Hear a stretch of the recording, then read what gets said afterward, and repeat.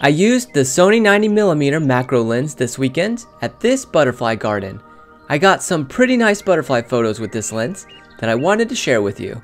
If you are considering getting this 90mm macro lens, well, I could say I personally like it, and I have no regrets buying it.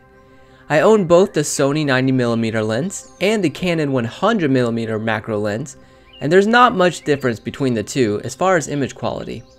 So let's go into Lightroom and take a look at these butterfly photos. So this first one, I didn't do much editing on this and it looks really nice. The contrast is pretty good. If we zoom in, and this is a 1:1, I mean, nailed the focus right here on this face.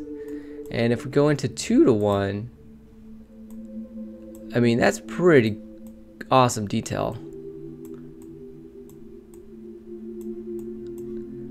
So go back out to fit, and it looks great.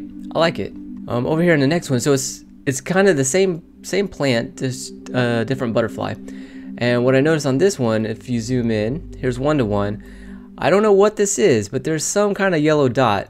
Go to 2:1 on the butterfly. I'm not quite sure if this is like some kind of, I don't know, parasite or something, but it looks pretty interesting. One of the reasons why I like shooting macro is I do like shooting a 2.8 because I just really like the bokeh that happens with macro. So even though, like, yes, the wings might not be all super sharp because I'm shooting at 2.8, it doesn't bother me at all. I like the effect, and I just really like how the background just falls off. Here's the same butterfly, but just a different angle. And here we see, like, it really nailed the focus on this one.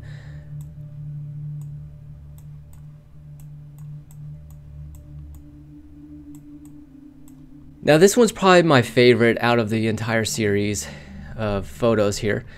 I did have to remove, let me show you what it looks like before and after. Here's the before on the left, here's the after doing some of the post-processing. So we see that I got rid of a lot of the green, and then I did go in and kind of brighten up the butterfly a little bit because the exposure was a little dark. So we'll zoom in to 2:1 and we see the sharpness is pretty good with this lens.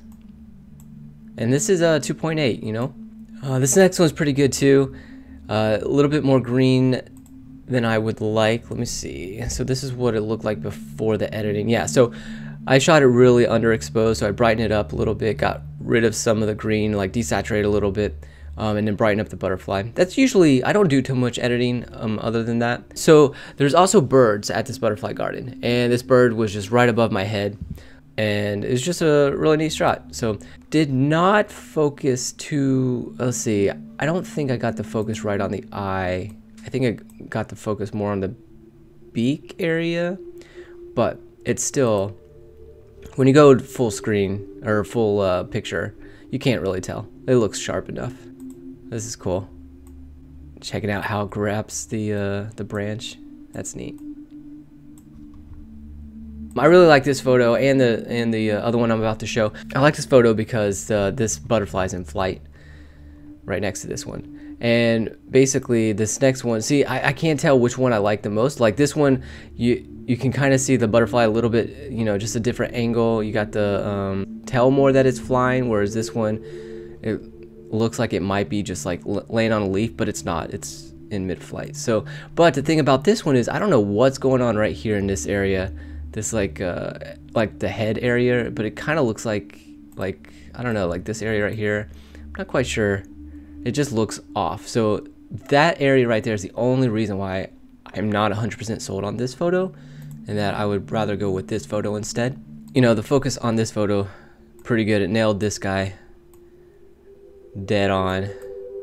And this one is just a nice butterfly. I didn't see too many of these. This one was a hard one to get, but I did like the pattern of the wings, the white and the orange.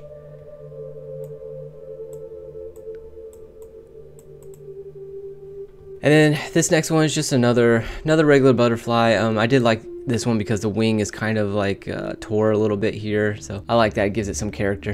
And this one's another one that I really like. So it just so happened, like this butterfly was coming in for a landing or something, and I got it perfectly where, I mean, you can just see him mid-flight.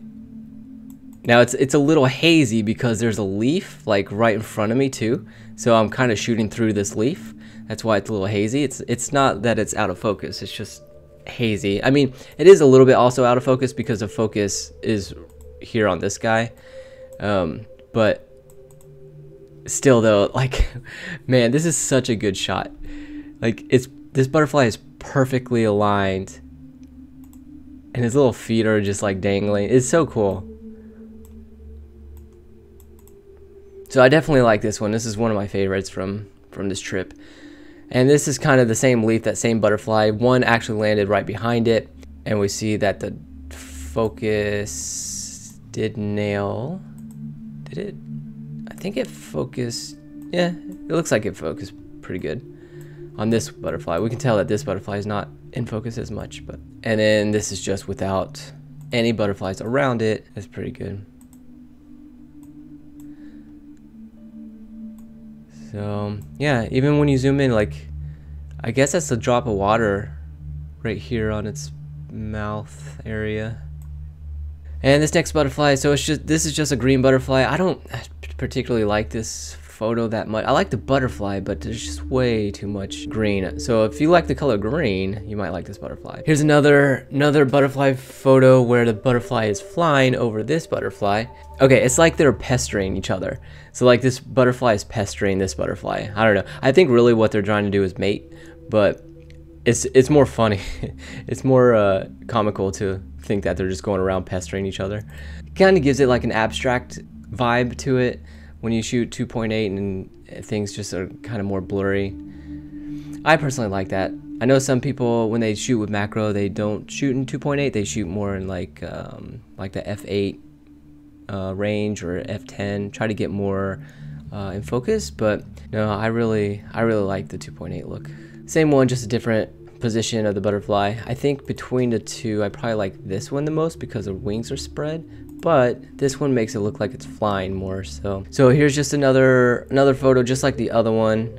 Really not much to talk about on this one. I guess it's probably just got done feeding. It looks like it has some stuff here.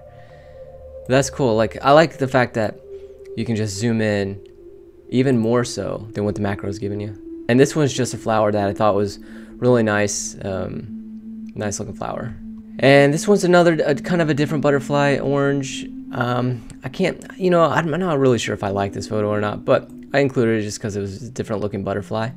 This type of butterfly there was a lot of these in the butterfly garden, so that's why there's so many pictures of this type of butterfly. It's not the same butterfly. There are different ones, but. And so there's more birds too. So this one was, this bird was like right next to me, so I turned around and took a photo of that. Nailed the face and the eye. Got a tack sharp on that one. That's pretty good. And here's this one. This one's not 100% sharp, but it still looks pretty good when you're at full screen. And then one last one. This one, which also I don't think I nailed it on its eye. It looks like I nailed it right here on its beak. But it's always interesting to like look at these things like so close up. Like, you can see the individual strands in these feathers. It's really cool. Check out the claws on that. So that's pretty much the images I wanted to show you from this 90mm macro lens. And so here are some photos that I like the most, and I want to know which one do you like the most. So vote by leaving a comment below. Thanks for watching.